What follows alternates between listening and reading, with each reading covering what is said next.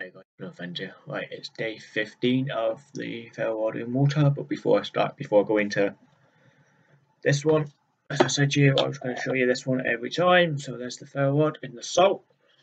This is day 2 of the ferro rod in the salt, I think it is. I don't know if you can see that, but there's no change. I can't see nothing. No change whatsoever. Oh, sorry, I tell a lie, I can see a little bit of change. I can see a little bit of brown. So, yeah, that's that one there. I'm not taking it out, as I said. I'm going to take that out after 7 days. So, there's the potato I was asking. Right, now it's back to this one. Please ignore stuff around like my cup of tea, this, what will be in a video soon, what's not, what shouldn't be there, but it is.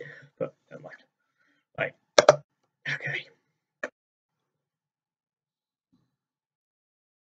It stinks really badly now. And I mean badly, I mean literally the whole bottom of this one is black, near enough. The whole bottom of this pot is black. I'm not using my fingers today because last time it just was horrible. Right then, so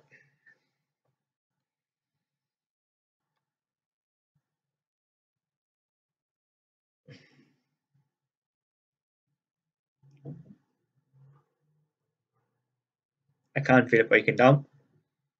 Still smells of rust, but you can't see it still. So yeah, it's quite weird, really.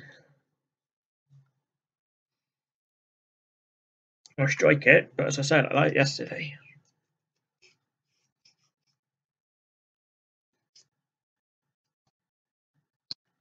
Still sparks, quite fine.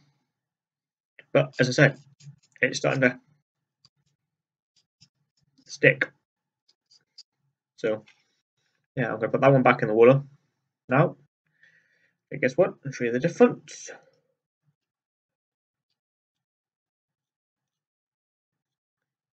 So that one sparks better, and that one smells. And I'm gonna squash a lot hotter. So yeah, I'm gonna put the lid on now. This is day 15, as I said. Thank you for watching, and please enjoy and tell me what you think.